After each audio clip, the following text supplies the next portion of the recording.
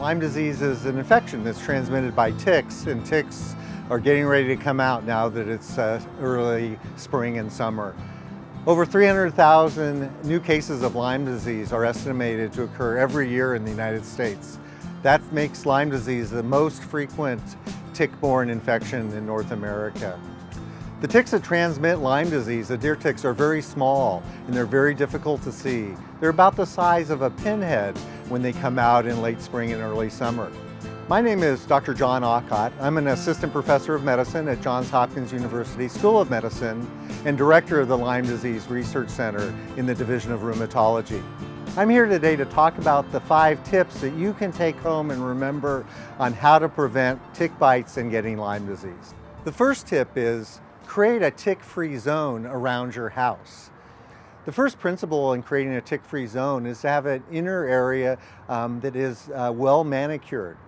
Lawns that are well mown and grass that is well sheared will keep the tick habitat away from your home.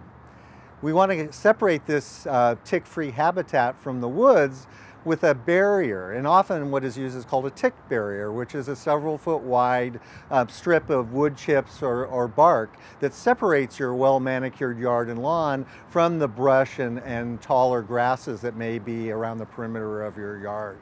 Ticks get Lyme disease from mice, and so we also want to eliminate the mouse habitats around your yard.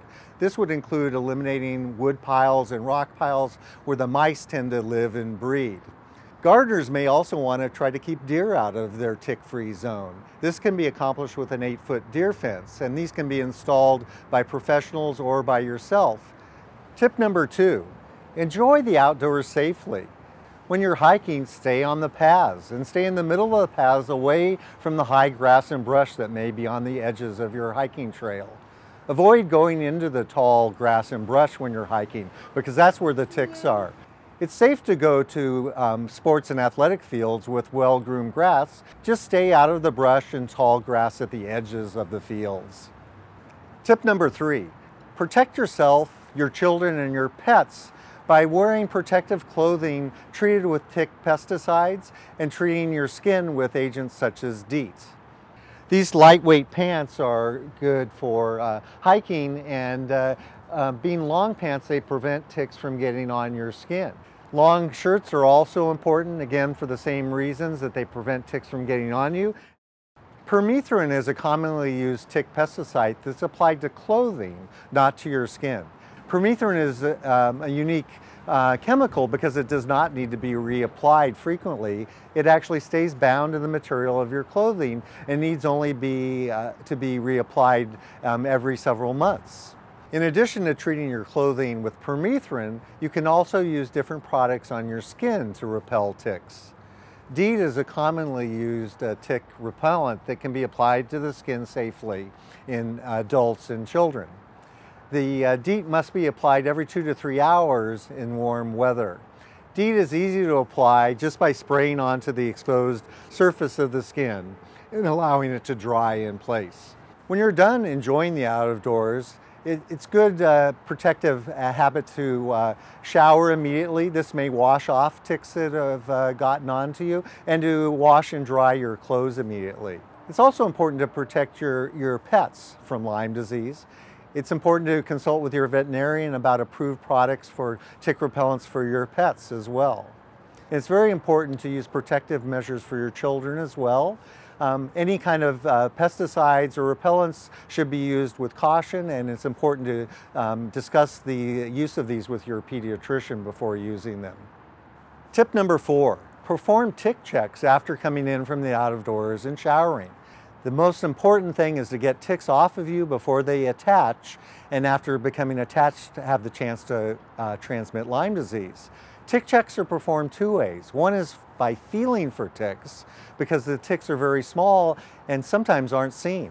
By feeling for ticks, you can actually discover ticks that may be in hidden areas such as behind your knee or in the axilla, where you wouldn't be able to easily see them. Tick inspection should be done as well, looking for the very small pinpoint-sized dark specks that are the nymph stage ticks present at this time of the year. Especially important areas to check for ticks include behind the knees, under the armpits, in the scalp, and especially in children where ticks tend to be in the scalp, along the waistline, and in areas of the back where you may need help from somebody to look on your back for ticks. Tip number 5, remove ticks once found immediately by grasping them with a tweezer and pulling them off of the skin.